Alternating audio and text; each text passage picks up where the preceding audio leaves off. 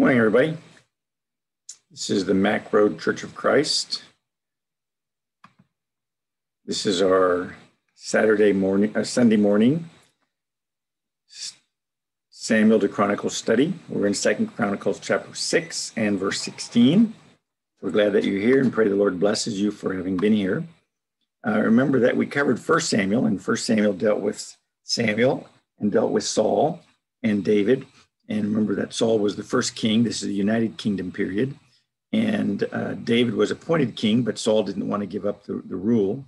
And so Saul finally died at the end of 1 Samuel. And that brought us then to 2 Samuel. And as we looked at 2 Samuel, we noticed that 2 Samuel is again the United Kingdom as David unites everybody together. And as he does that, then David's success is going to increase. And then we're going to notice that David's sin and then David's trouble starts. And then we have some stuff at the end of the book that's tacked on there that we'll look at when we get there. But we're looking at his reign over Judah. And we notice that he then started reigning over Israel, the whole thing. And so we're in this section here, and we're in chapter 6 in the middle of the chapter. And we're looking at David during that time as we're reading. And remember that Chronicles is also included in here, and that Chronicles deals with the life of David, but we're not going to deal with a lot of Chronicles, because Chronicles sometimes just simply repeats what you have in the book of 2 Samuel. But we noticed that when it came to moving the temple, that was done in 1 Chronicles chapter 14 and 15 and around there. And so that's what we're dealing with in Chronicles. So as we take a look at that, we're in 2 Samuel chapter 6 and verse 16, and we notice that the temple the tabernacle just got moved. The ark was brought back into Jerusalem, and you remember Uzzah touched the ark and died, and the reason that happened is because God had commanded Israel how they were supposed to move the ark, and Israel wasn't listening to them. Israel didn't heed what God said, but they probably just simply did exactly what the Philistines had done in bringing the ark back when it had been captured by the Philistines. And then finally, when it came back, they remember that they put it on a cart, and they had some milking cows take it. And then that cart was brought into the area of Judah, and it was placed in a house for a number of years. And so it hadn't been moved anywhere, or nothing had happened to it for a number of years. And so therefore, it's probably that they became neglectful of it since it hadn't been moved. And as a result of that, when it was moved, they had all kinds of problems. And God finally struck Uzzah down because of his irreverence when he touched it.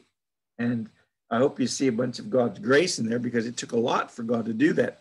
They had sinned in a number of ways, even before Uzzah touched the ark. And yet God was being merciful to them. But finally it got to where the last straw was broken, you might say. And God then brought about judgment. As a result of that, David then was afraid of God. And as a result of that, they put the ark back into a household, Obed-Edom's house. And he was there for 3 months until finally, according to 1 Chronicles, we figured out that David had figured out that the way he was supposed to move the ark was by the priests. And certain priests were supposed to move it. It was supposed to be done in a certain way. And so therefore, when David had that done, then he was able to bring the ark back. And that's what he had in 2 Samuel 6 verse 13, where it says, "So it was that when the bearers of the ark of the Lord had gone 6 paces, he sacrificed an ox and a fatling." And so the idea is that as it was moving and God was with them and nobody died as a result of touching it, then David sacrificed an offering after 6 paces. And I don't believe that was something that had to be done every 6 paces, but it was just simply an acknowledgement that they were moving God's ark the way it wanted to be moved. And so it says, "And David was dancing before the Lord." And I'm reading this because it's important for the next section. "And David was dancing before the Lord with all his might. And David was wearing a linen ephod." So David and all the house of Israel were bringing up the ark of the Lord with shouting and with shouts of triumph. And as we looked at that, we noticed that as they were doing that, Chronicles gave us a little bit more information with exactly what David did. And like I said, I'm not going to get into that, but you can look at it in Chronicles chapter 15 is where you find most of that done. But then we have this section here that's in 2 Samuel chapter 6 and verse 16, the result of what happens when David goes home. Now, if you notice over here in Chronicles 15, we have the ark being brought up, and we have David setting everything up for the ark and the priests and how it was supposed to be done. But I also want you to notice that it said down here in verse 26 of 1 Chronicles 15, and because God was helping the Levites who were carrying the ark of the covenant of the Lord, they sacrificed 7 bulls and 7 rams. And so they did that as they went 6 paces, and they found out that the Lord was blessing them and helping them. And so it says in verse 27, now David was clothed with a robe of fine linen with all the Levites who were carrying the ark, and the singers and the Chenani, the leaders of the singers, with the singers. David also wore an ephod of linen, and thus all Israel brought up the ark of the covenant of the Lord with shouting and with the sound of horn, with trumpets, with loud sounding cymbals, with harps and with lyres.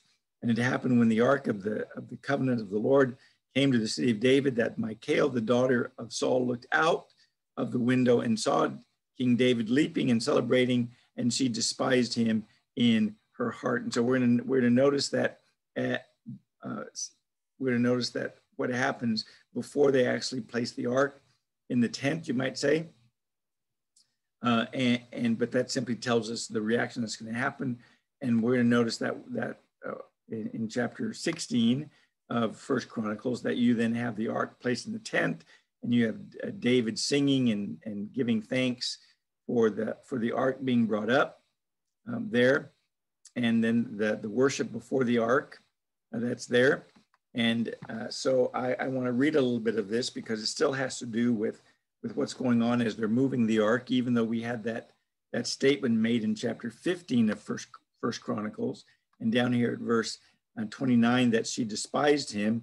But this is the activity that was going on, that she basically despised him as they're putting the ark back in the tent, and David is giving them instructions, or David is pointing it out for them.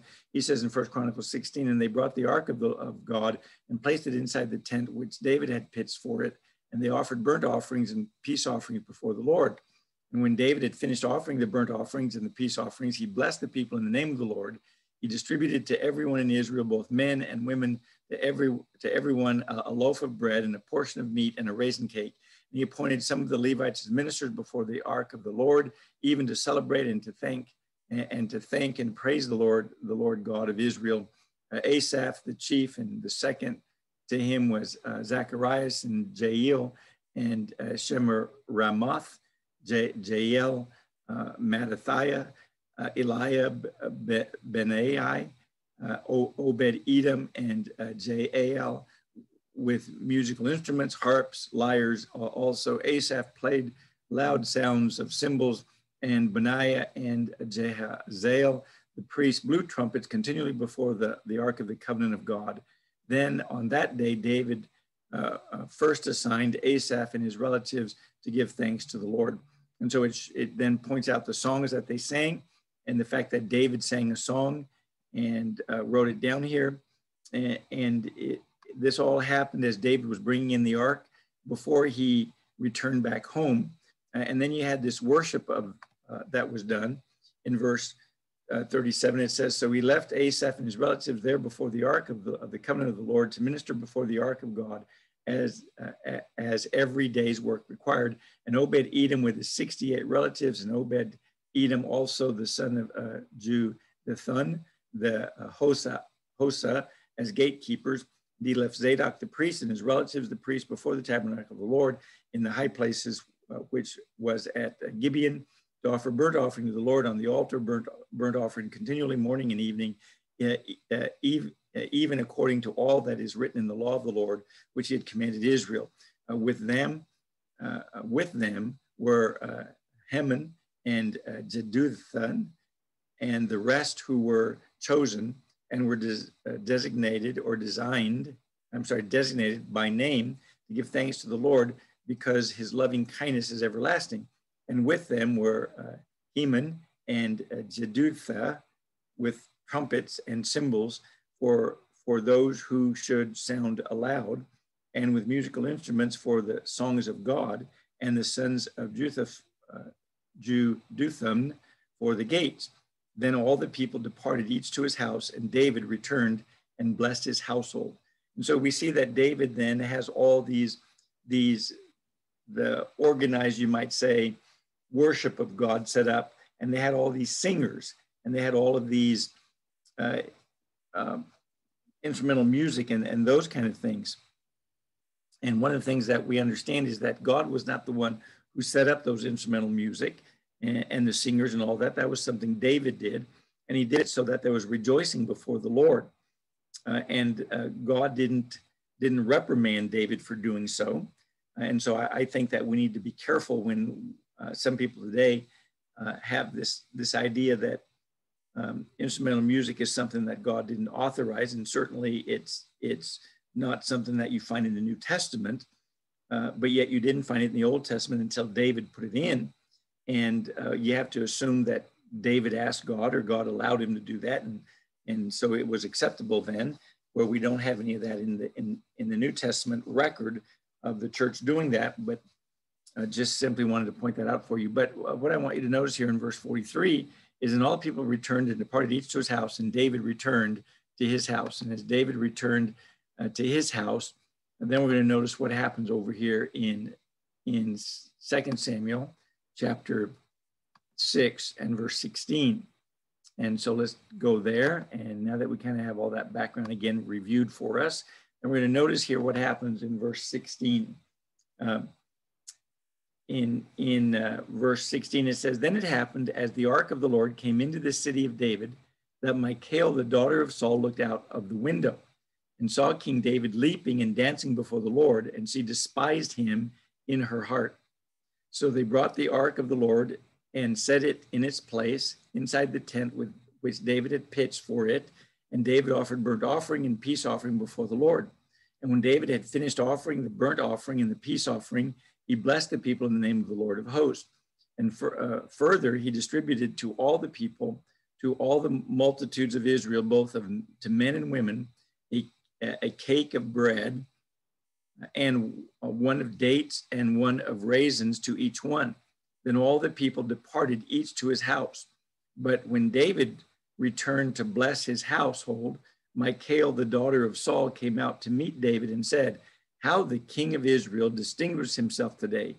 He uncovered himself today in the eyes of his servants' maids, as one of the foolish ones shamefully uncovers himself.' So David said this to Michal, 'It was before the Lord who chose me before your father and above all his house to appoint me ruler over the people of the Lord, over Israel. Therefore I will celebrate before the Lord. I will be more lightly esteemed than this, and will be humble in my own eyes. But with the maids of whom you have spoken, with them I will be distinguished.' Michal, the daughter of Saul, had no children to the day of her death." And so, as you notice here, as all that celebrating is coming on, there is a great deal of excitement going on, and there's a great deal of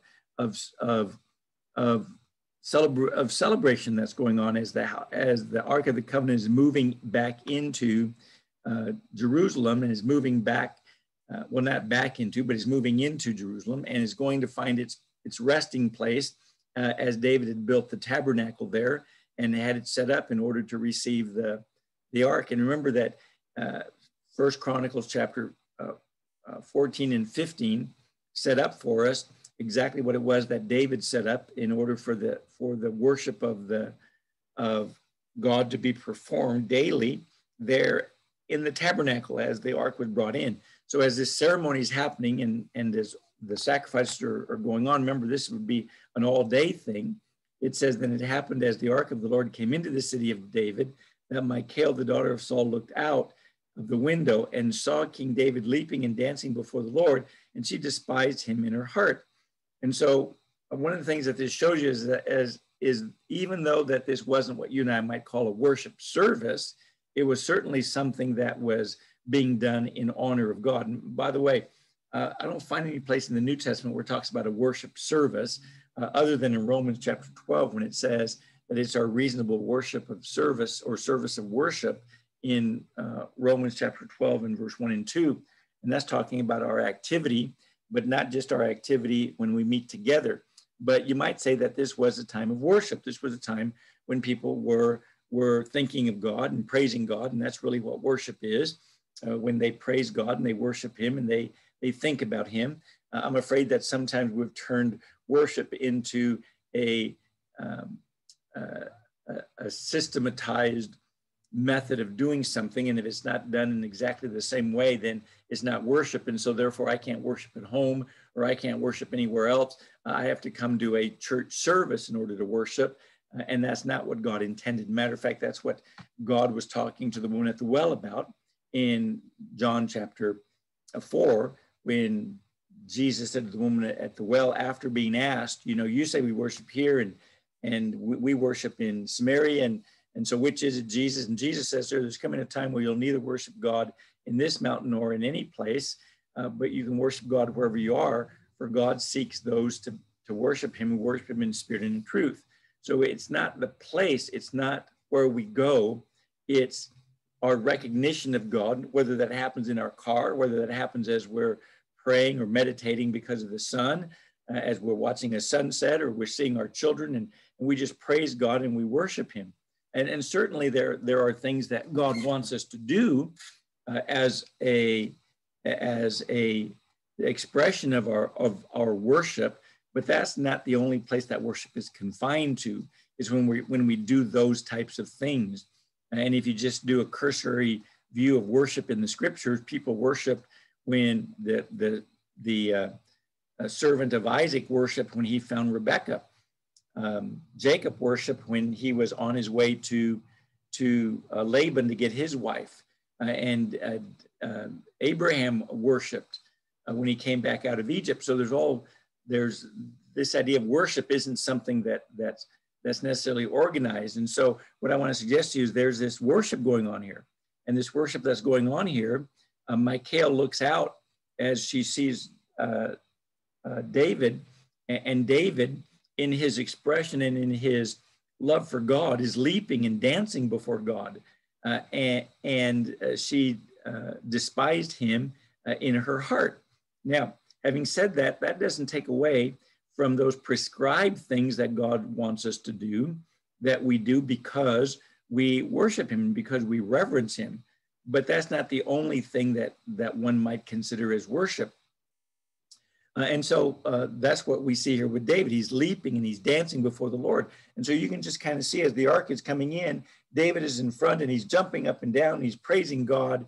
He's dancing. He's leaping. He's looking, you might say, kind of to a trained eye, maybe foolish even, as this is going on. And so it says, and she despised him in her heart. So Michal, his wife, you remember, Michal was the daughter of Saul, who had been taken from him after Saul had promised to give Michal to David for 200 foreskins or 100 foreskins, and then Saul gave Michal to another individual. And so before the unification of the country came about, David had asked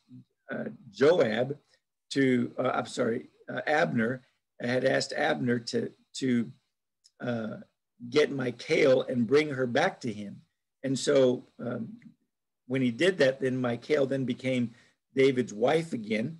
And that's who we see here. Now, remember that David had other wives at this time. Michal wasn't the only wife that he had, but she's the one that is doing this here as David comes in to bless his house. So David is coming in for the purpose of blessing his house. And you might see this as David goes in, he blesses each of his wives and his family and his kids. And then Michal makes this statement. Now, Michal was the daughter of Saul. And if you remember what kind of a king Saul was a king who you might say, was more concerned about how he looked to the people and how the people looked at him than he was about doing what God said. And so she's concerned about, you might say, David's reputation among the elite royalty or nobility. And as she, the daughter of a nobleman, the daughter who was used to being referred to as, a queen, or as one of the queens, Saul's daughter during the time that Saul was there, she would be considered a princess, and therefore she would be acting like a princess. And it says, and she looked out the window and she saw King David leaping and dancing before God. She despised him in her heart. Now, one of the things that you have to understand is the reason that God wants us to guard our heart is because whatever in your heart is going to come out. Whatever you put in your heart is going to come out. It will leak out. I don't care what you put in your heart, whether it's bitterness, revenge, hatred, it's going to come out. And Jesus even said that. He said, for out of the heart proceeds evil thoughts, murders, and he goes through and he talks about the things that proceed out of the heart. And that's why God wants our heart. He doesn't just want the outside, he wants our heart. He wants us to keep our hearts clear, clean, and pure, as opposed to having hearts that aren't clean and pure. And so she despised him in her heart. And as a result of that, notice what happens then in verse 17. It says, so they brought in the ark of the Lord and set it in its place inside the tent, which David had pitched for it. And David offered burnt offerings and peace offerings before the Lord. And so the idea of burnt offerings is, of course, the idea of if they had done anything wrong, that God would forgive them. Burnt offerings were for the purpose of forgiveness. After having offered the burnt offerings, then they offered peace offerings. And peace offerings is sharing a meal with God because you are in a right relationship with him. And that's the order in which the offerings need to be made. If you're out of sorts with God, you don't have a peace offering first. You have an offering that is necessary for you to get right with God. After you're right with God, then you can have a peace offering. So if you're in sin and you're not doing what's right in our day and time, and you're a Christian, then you need to ask God to forgive you. And after asking God to forgive you, then having restored that fellowship with God, we can offer to God those offerings that we might offer because we are at peace with him, because we have peace with him. And therefore we offer those things. Now, if you're not a Christian, you can't just come to God and say, God, I'm going to give you stuff. I'm going to offer stuff to you so we can have a peace offering. No, you have to come and offer to God what God requires. And what God required in the burnt offering was the total burning up of a sacrifice that was necessary for you to pay for your sins. In our day and time, that sacrifice would be Jesus. And so you have to accept Jesus. And one of the ways that you knew you accepted Jesus was when you were baptized in his name in order to have your sins forgiven, which I'm pretty sure is part of what's under consideration when Jesus told Nicodemus, you have to be born again.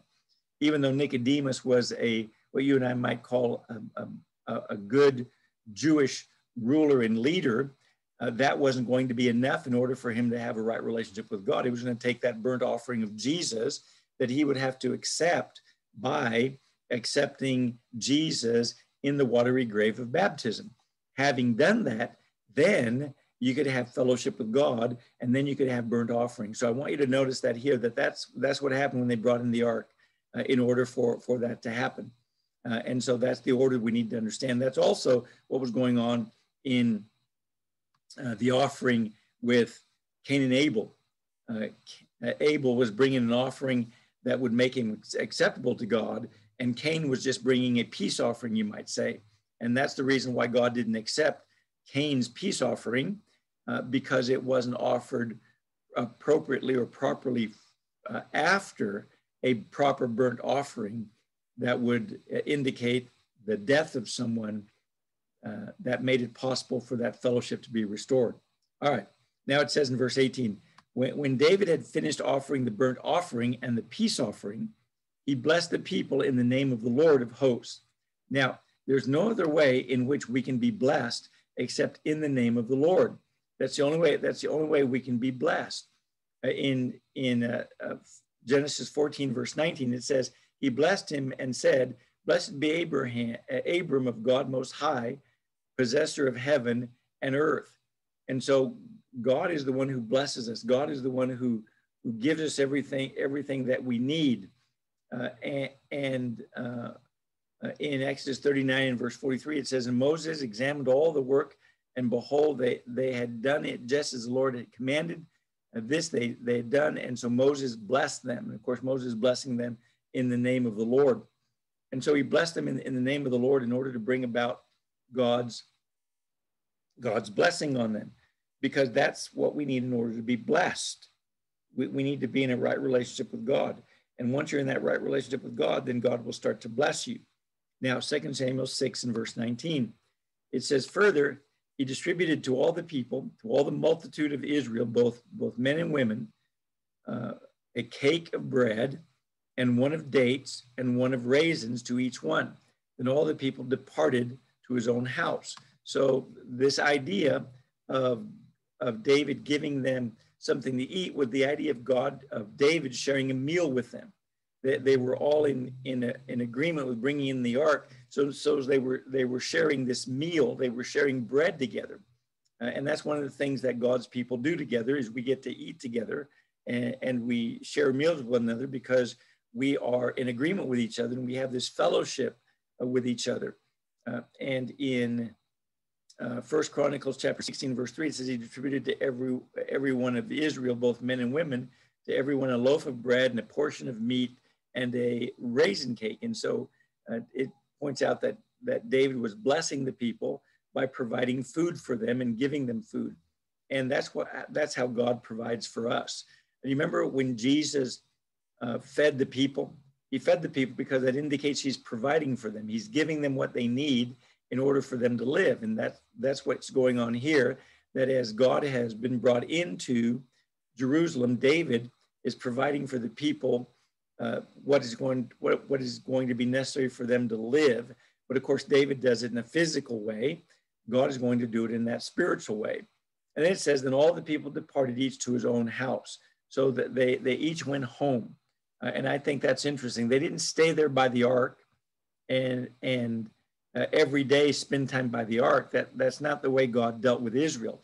There was a certain class of people that spent every day with God, but even they, if you notice, the Levites I'm talking about, they were scattered throughout the nation of Israel. God can be everywhere and anywhere at the same time. And so Israel doesn't have to come to the temple in order to worship God in a daily manner. Now, they could if they lived close by, certainly they could, but that wasn't something God required of them. God did require them as a nation to come three different times in order for special occasions. But generally, Israel could worship at home, and the ark represented God in their country and God with them.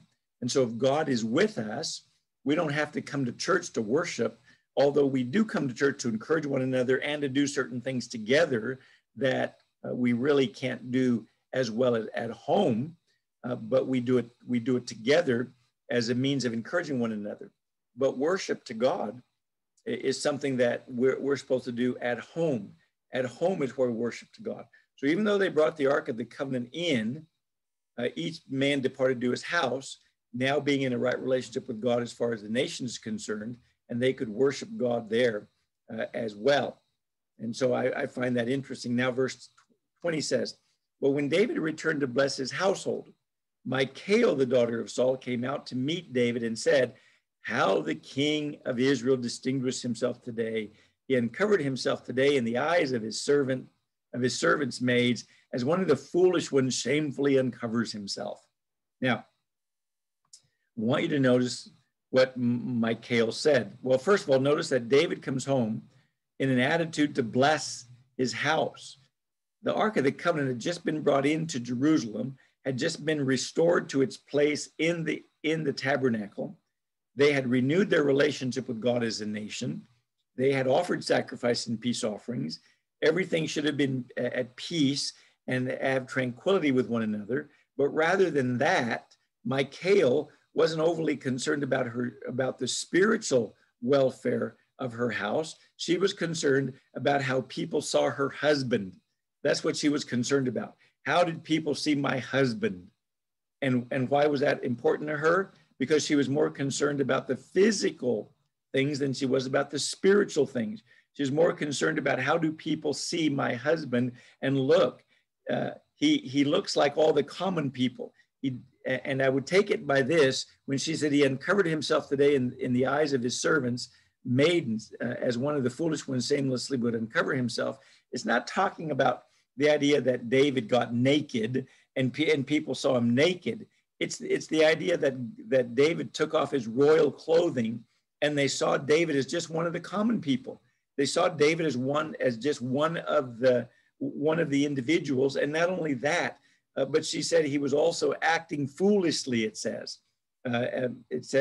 The maids as one of the foolish ones shamefully uncovers himself.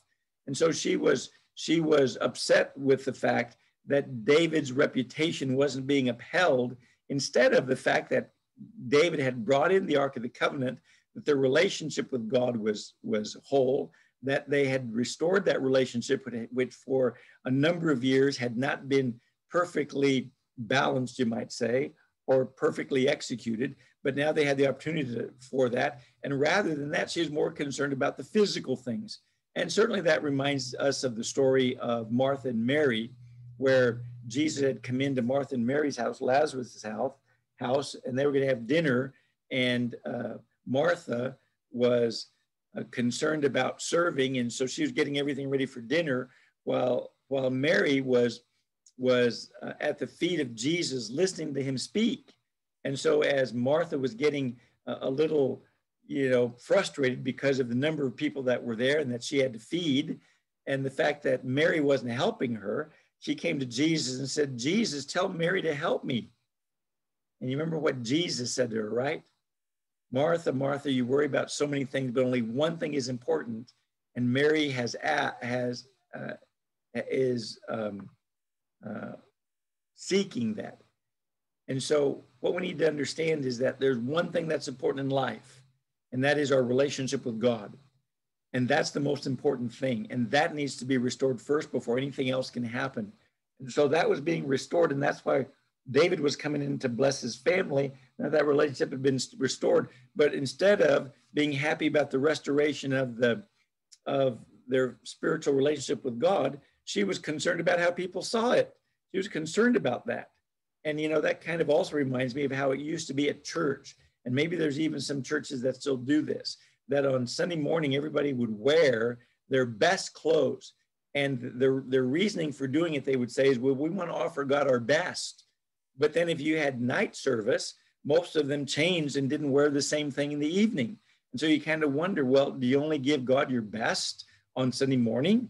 But really what it was, it is for most people, it was they didn't want to look bad in the sight of other people. And that's why they wore their best. And so it used to be a show of who got the best clothes, or at least who can look the nicest. And sometimes that's exactly what the morning church service was, as you see people coming in, instead of people being like David, who came to worship God. Really didn't matter what you were wearing, although you do want to be modest. And that's the reason I told you that when it says he was uncovered, he wasn't naked. He was still covered, but he wasn't covered with his royal clothing.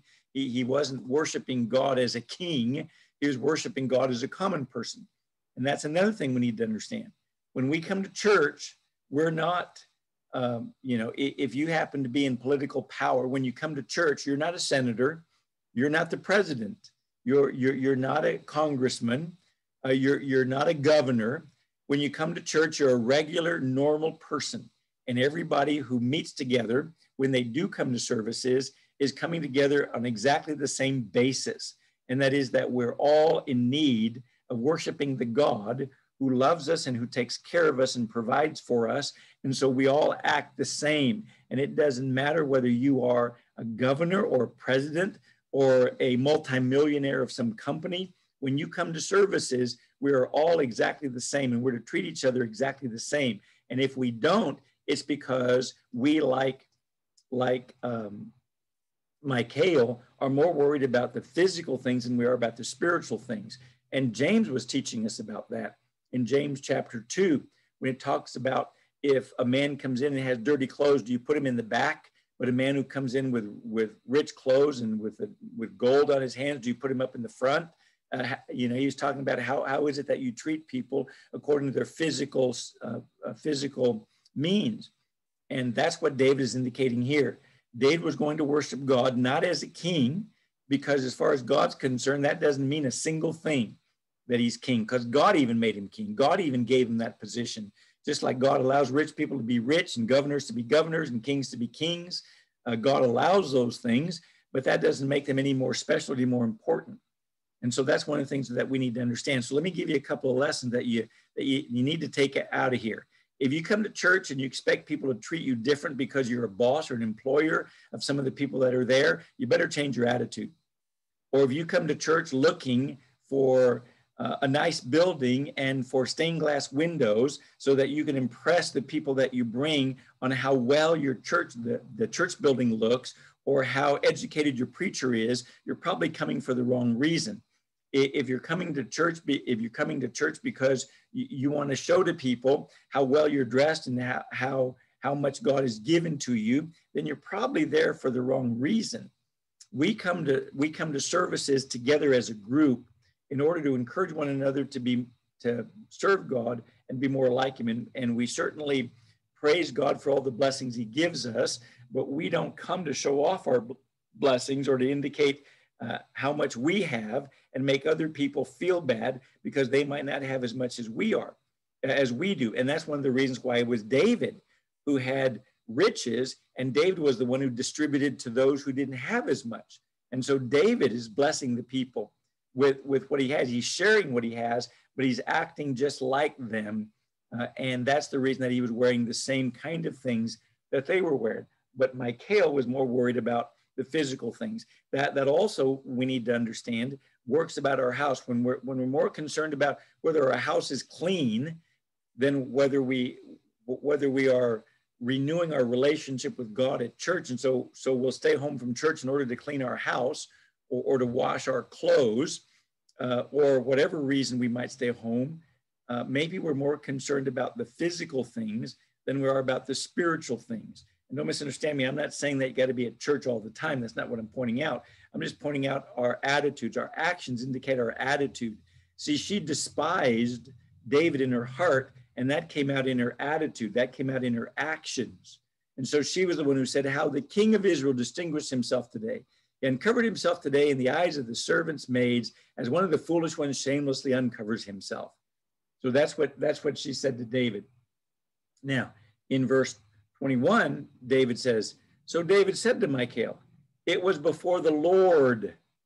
Now, I want you to think of that right there. It was before the Lord. David is saying, I wasn't doing what I was doing for the sake of people seeing me.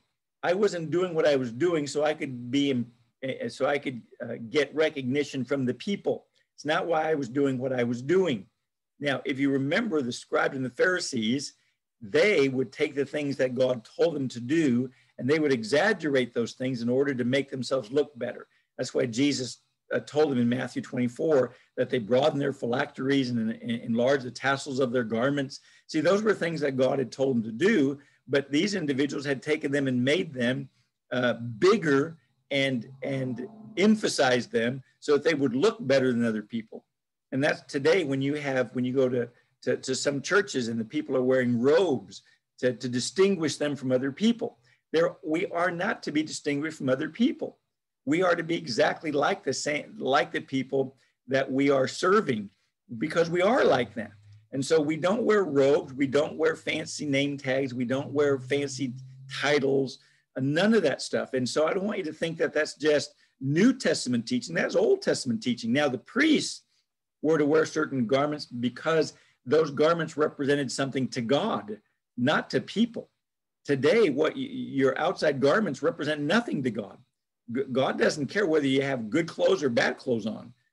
God only cares if the clothes you're wearing are modest clothes that aren't attracting attention and that you don't put on for the purpose of attracting attention, which is the same reason why God says that the Pharisees and the scribes, they wear long robes so they can be seen by people and notice far away, oh, look, there comes a scribe, there comes a Pharisee.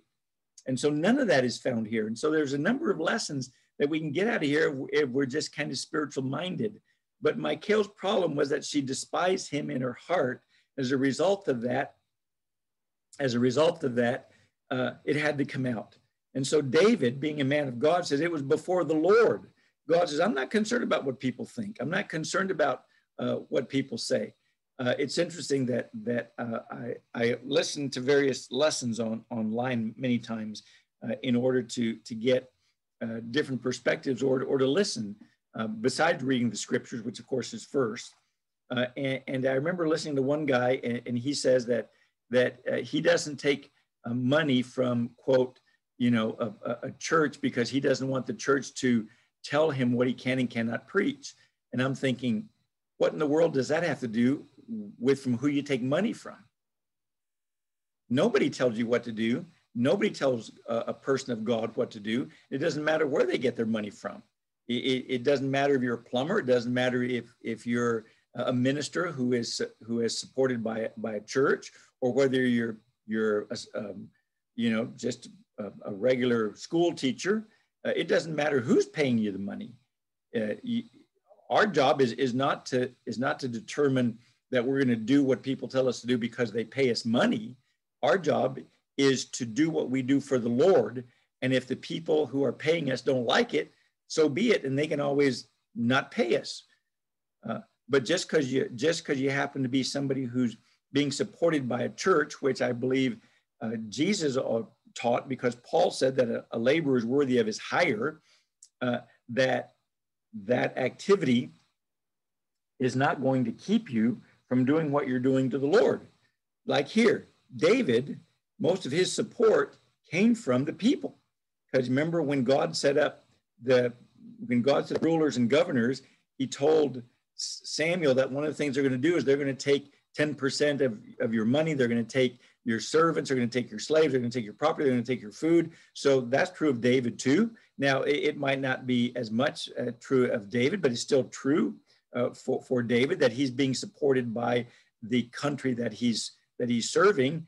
And yet David doesn't say, no, don't bring me anything because I'm afraid that you guys are going to tell me what to do. No, that was Saul's problem. And so that attitude isn't one of who supports you. That attitude is one of, am I going to serve the Lord no matter what? And it's like I've told people, I don't get paid to preach. I get paid because I preach. And anytime the church that I preach for wants to cut off my income because I believe something that they don't want to support, then they have the right to do that. But I also know that God has taken care of me and will continue to take care of me all my life. And so he did it before the Lord. And we need to remember that that's true of anything, not just getting paid, but it's true of how we raise our family, how we teach in our secular jobs, how we work in our secular jobs. If you're a teacher, I know we're worried sometimes about our support because, we can't teach certain things, but you're going to have to ask yourselves, am I doing this for the Lord or am I doing this for people? And I'm not trying to judge anybody, but I know there's a lot of things that are being taught today that I personally couldn't teach. And therefore, I personally couldn't be a teacher. And I know that there's some individuals who have quit teaching because of those things. Now, and don't misunderstand me. There are good Christian people that are teaching, and they have to work that out in their own minds as they're serving God. But my point is just real simple. What we do before the Lord. And so David says, it was before the Lord who chose me above your father and above all the house. So David says, I'm doing this before the Lord because the Lord's the one who chose me. Now, here's what I want us to understand. God chose us. In Ephesians chapter 2, he says God chose us. Now, he chose us in Christ, but he chose us. And as he chose us, then we're doing what we're doing because he chose us, because he's the one who blesses us. He's the one who does these things for us. He's the one who's allowed me to work in a church for the number of years that I've worked in. He's the one that's done that. It's not me. He's the one that's given us breath.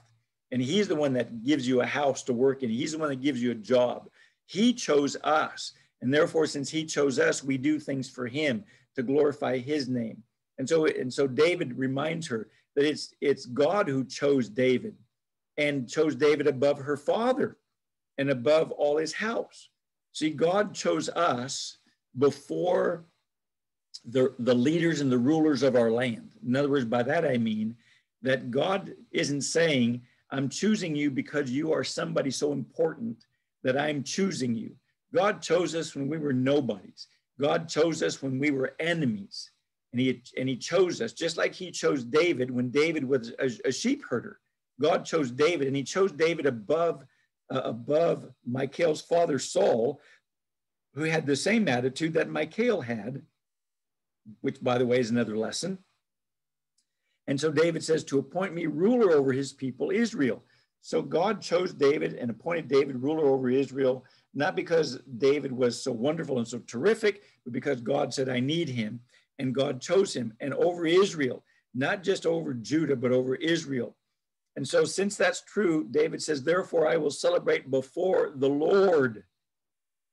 So David is saying, I don't have to apologize to you for how the people see me. And I don't really care how the people see me. What I care about is how does God see me? And how does God view me? We're the ones who are concerned about how people look. We're the ones who are concerned about how much money people have. We're the ones that are concerned about people's reputation. God's not. And so what we see here is David then returning back to what you might say is a regular, normal person and worshiping and praising God and leaping and dancing like all the other normal people would do.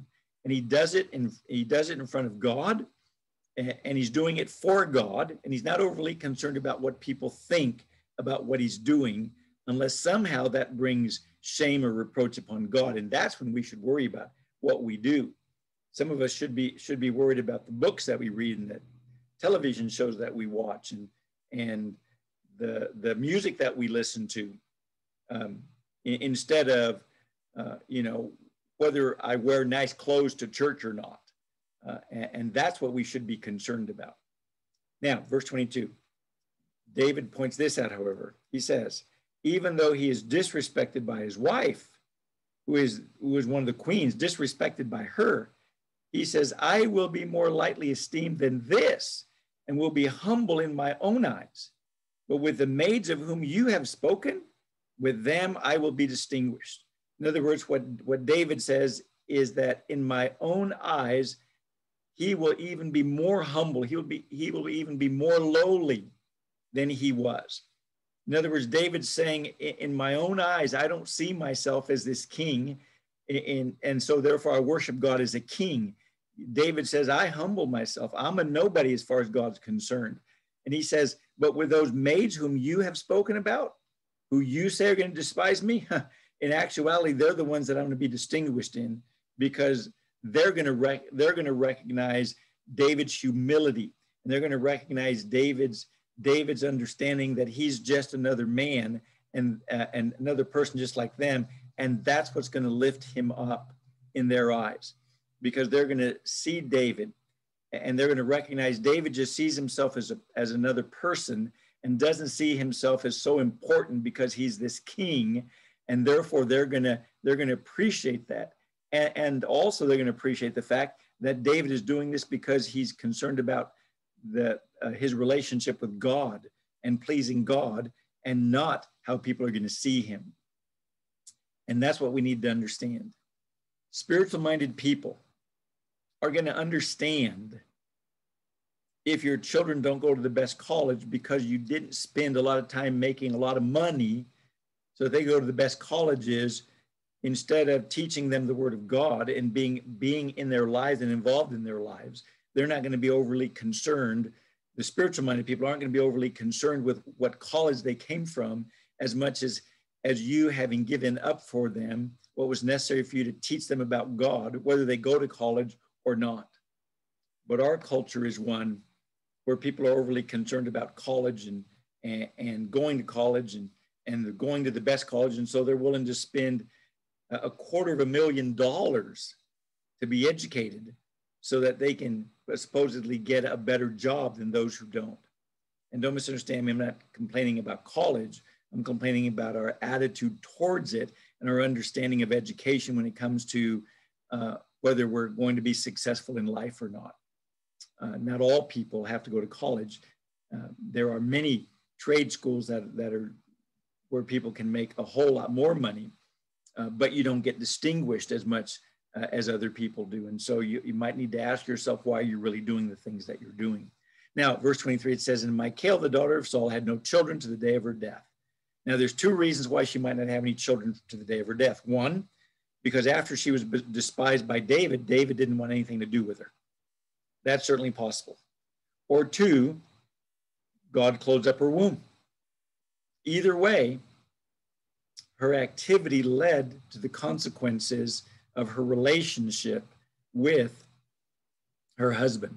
Now, what's interesting is that there is a scripture that does tell us, however, that Michal raised children, but they weren't her children that she raised. Apparently, they were children from a relative who allowed Michal to raise them. But Michal herself had no children till the day of her death. And in that day and time, having no children was looked upon as a curse from God. And so our attitude is a thing that determines what we say. And in this case, you have the attitude of a princess who looks at religion and at life as something that is to be done by nobility, and that nobility does differently than other people. And none of that is true. And so we need to make sure that we don't get into that idea. So as we get into chapter 7, we notice that in chapter 7, we're going to have David to have a covenant, make a covenant with God. Now, I'm not going to be able to get into a lot of this, and I want to spend some time with it. So we're just going to read a couple of the first few verses, and then I'll comment on those things. And then the next time we meet, we'll be able to have a good discussion on what's under consideration now. 2 Samuel chapter 7, verse 1. It says, now, it came about when the king lived in his house, and the Lord had given him rest on every side from all his enemies, that the king said to Nathan the prophet, see now, I dwell in a house of cedar, but the ark of God dwells within tent curtains. Nathan said to the king, go, do all that is in your mind, for the Lord is with you.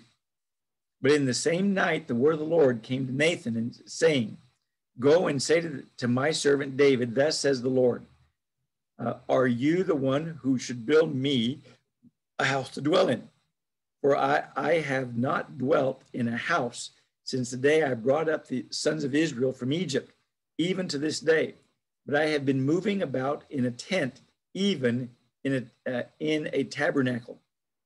Wherever I have gone with all the sons of Israel, did I speak a word with one of the tribes of Israel, which I commanded to shepherd my people Israel, saying, why have you not built me a house of cedar? Now, I want to stop there at verse 7. And I want you to notice that what David does is David, like somebody who's, any person who's concerned about God, is concerned many times about the way people might see God. And certainly that's not a bad thing. It's not a bad thing to think about, well, how are people going to see God? I mean, after all, in our culture, if you drive around in a beat up car, they think of you one way. If you drive around in a Rolls Royce, they think about you in a different way. And so here's David, and David is king. And it says in verse 1, now it came about when the king lived in his house. Now his house would be his palace. His palace is not just some little, adobe hut that was set up. It's a nice house. And so David had this palace is what David had.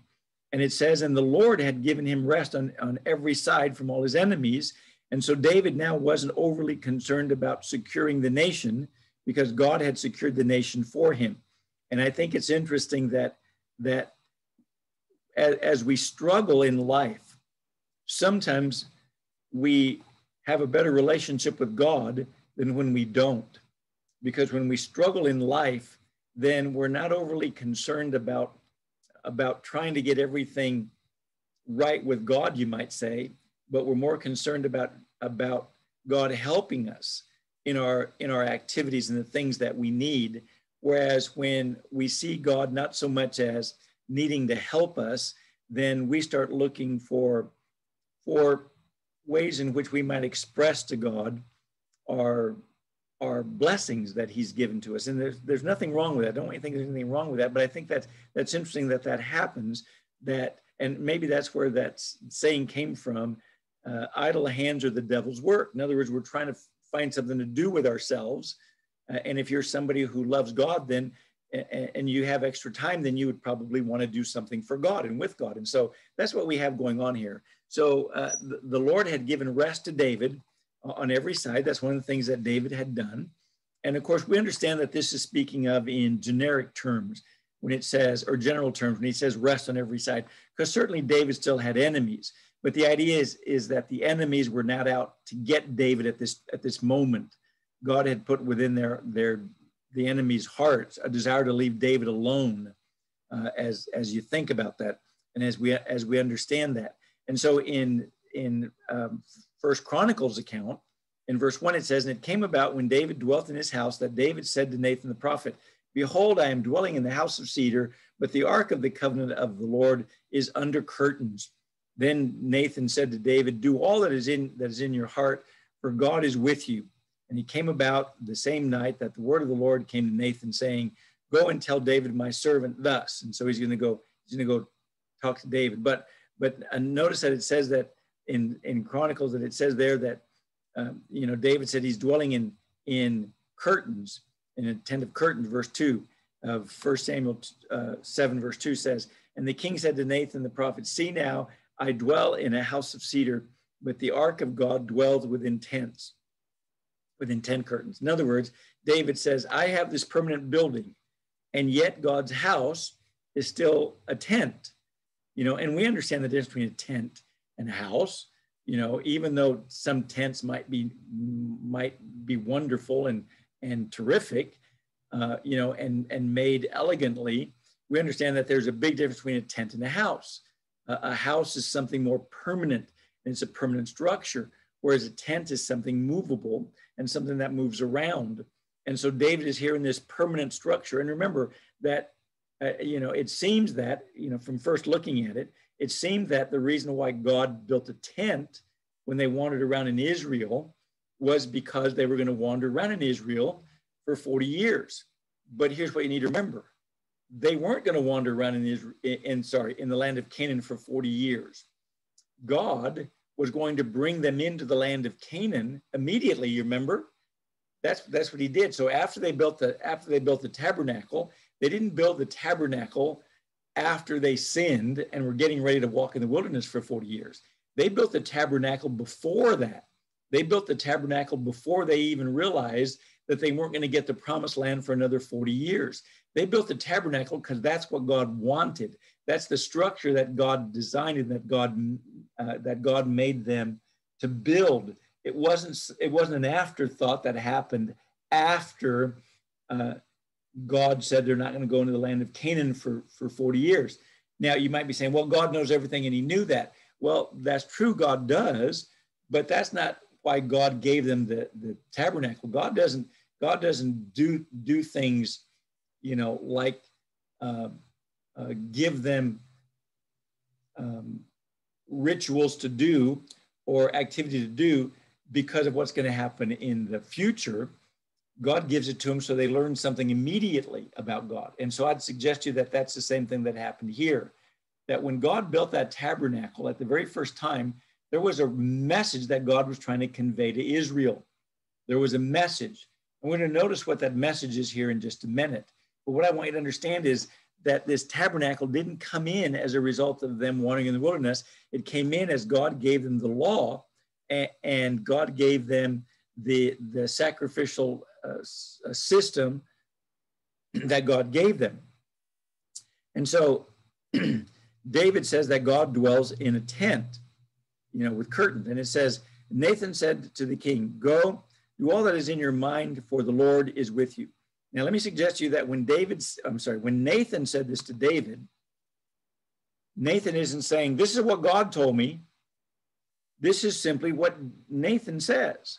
Nathan, as a person, I would suggest to you, says this thing here. It's not, I'm speaking as the prophet. You have to remember that the only time the prophets were prophesying was when they had a message from God.